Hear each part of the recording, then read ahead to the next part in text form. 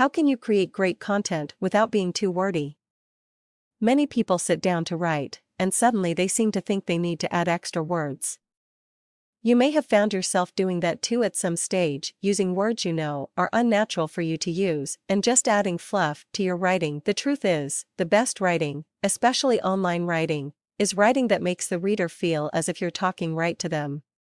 In order to do this, you can't use irrelevant words, but you can't leave out what's important either. Craft a working title. Starting with a title is a great way to narrow down what you're going to tell your readers.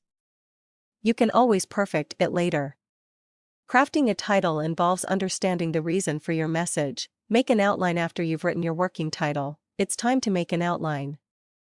Just write a few bullet points about the issues you want to tell your audience. Avoid redundant words. Common redundancies like absolutely perfect and actual facts can either add to or subtract from the meaning of your words. Most of the time you want to avoid needless redundancies such as last and final, because it adds nothing to the meaning of your words. There can be an argument for certain types of irreverent writing to include these redundancies, but for concise writing, avoid them as much as possible and edit for meaning. Combine sentences. You were likely taught in school to write short, to-the-point sentences. But sometimes it's appropriate to combine sentences for more concise copy. Combining short sentences helps you avoid boring your audience.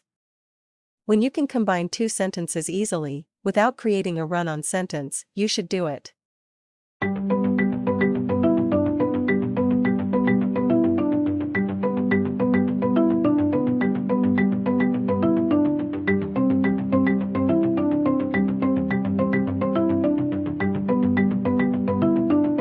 Try the sentence without these words to see if the meaning changes or if it changes the emphasis of the words. Use active voice. It's very easy slip into using passive voice when writing.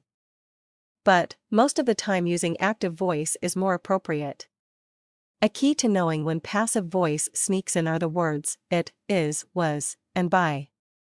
If you notice those words while editing, try to arrange the sentence by switching the passive voice to active voice. Watch nominalizations. When an action word becomes a noun, it becomes a nominalization, e.g. illustration versus illustrated. These should be avoided. They have a negative effect on your copy by making reading it monotonous and easy to misunderstand. Instead, focus on making sentences active and using nouns as nouns and action words as action words. Edit carefully. No one can write good copy in one draft.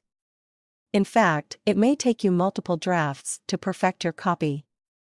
Take the time to perfect each sentence for each type of copy you write. Start with free-flowing copy, leave it for a while, then come back to it and make it better.